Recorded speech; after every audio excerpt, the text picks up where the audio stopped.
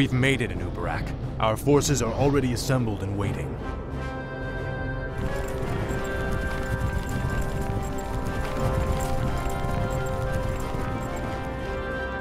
Greetings, King Arthas. You've arrived just in time. Illidan's Naga and Blood Elf forces have taken up positions at the base of the glacier and... Arthas, my champion. You have come at last. Master? There is a fracture in my prison, the frozen throne, and my energies are seeping from it. That is why your powers have diminished. But how?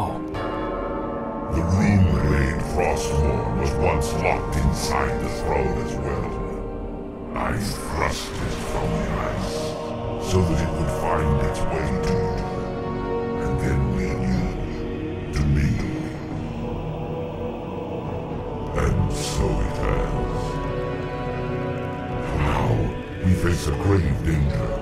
My creator, the Demon Lord Kil'jaeden, sent his agents here to destroy me. If they should reach the frozen throne before you, all will be lost. The scourge will be undone.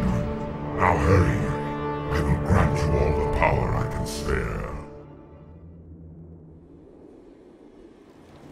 I saw another vision of the Lich King. He has restored my powers. I know now what I must do. It's time to end the game. Once and for all.